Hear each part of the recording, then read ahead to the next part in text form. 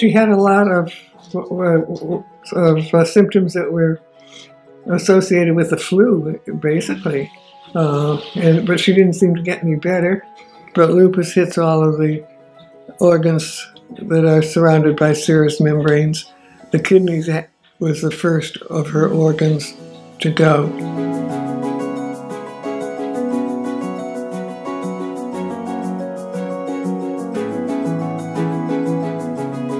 He took a very, very personal interest in her and wanted to see her survive as long as possible. So he went to bat for her with the hooded selection committee downtown. And I can remember this Sunday afternoon, he called us in and said they turned her down. But don't despair, I'm going to pursue some other avenues, and eventually called in his chips and got Les Babb involved. My conception of a scientist is not Les Babb. He was a very friendly, warm, compassionate individual, and a joy to having your life. And just as humane in his feelings for Caroline as Dr. Scribner was. So she had some caring people really in her corner. She ultimately was financed by the Hartford Foundation through a grant designed to prove or disprove that civilians, laymen, could be trained to be renal nurses and technicians.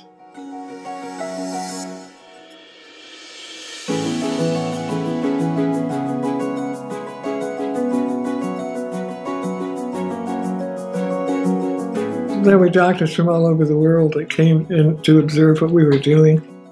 One of the things back then that was so strange to people from other parts of the world were that here I was a layman and I was allowed to administer blood transfusions.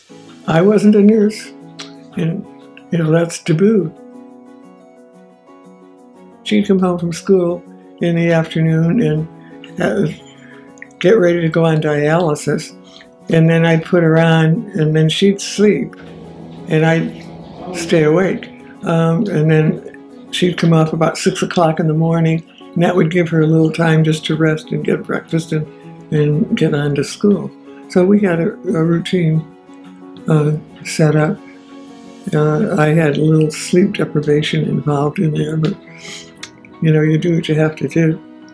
She was a very warm individual. She had beautiful, naturally curly hair, and was very talented at the piano, was president of the Honor Society, and was a leader type as opposed to being a follower. A happy girl. And she was 19 when she died.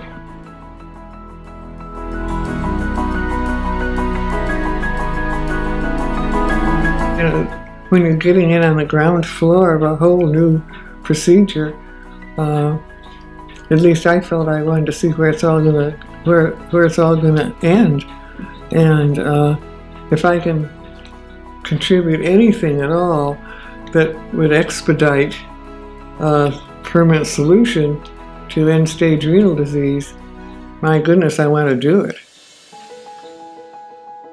because I want to see an end to it.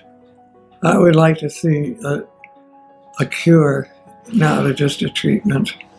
And I think we're getting that close.